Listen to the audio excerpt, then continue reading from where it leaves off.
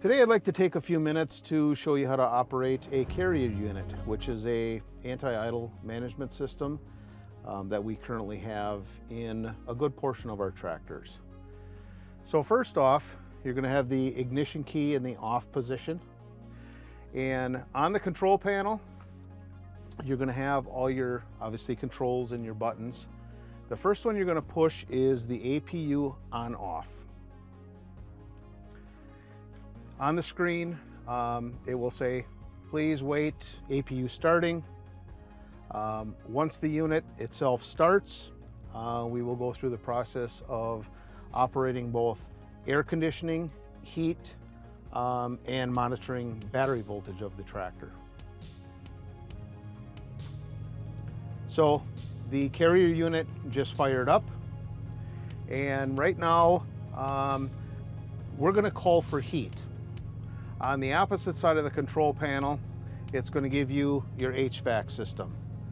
So if you push the HVAC system on and off, it's going to either turn your air conditioning on or your heat on. Right now we have it in the heat mode, and it's currently 73 degrees within the tractor.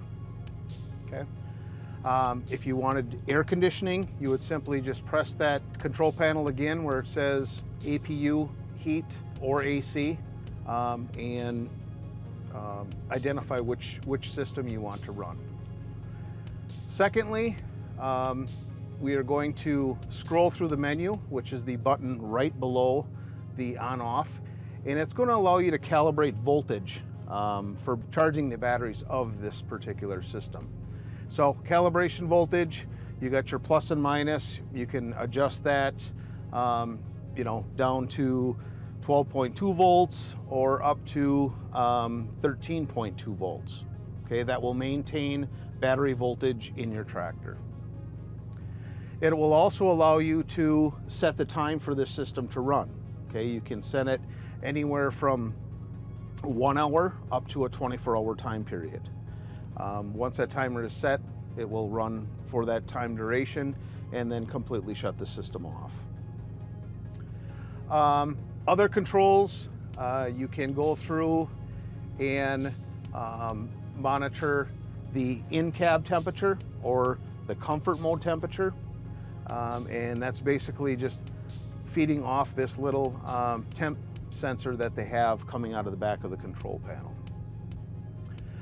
All your heating controls based on temperature settings and fan are all in your lower buttons, and you can increase or decrease the temperature depending on where your comfort zone is, whether it be on heat or air conditioning.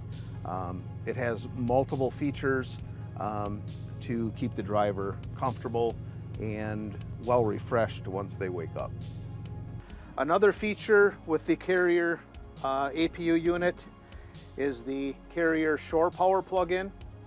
Okay, this is utilized for when the truck is not running and you are able to hook up to 110 voltage from a household outlet or wherever you may be parked.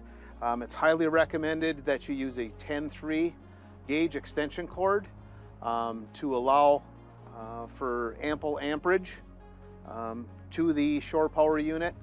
This will also allow the APU unit's air conditioning compressor to run without the APU itself running.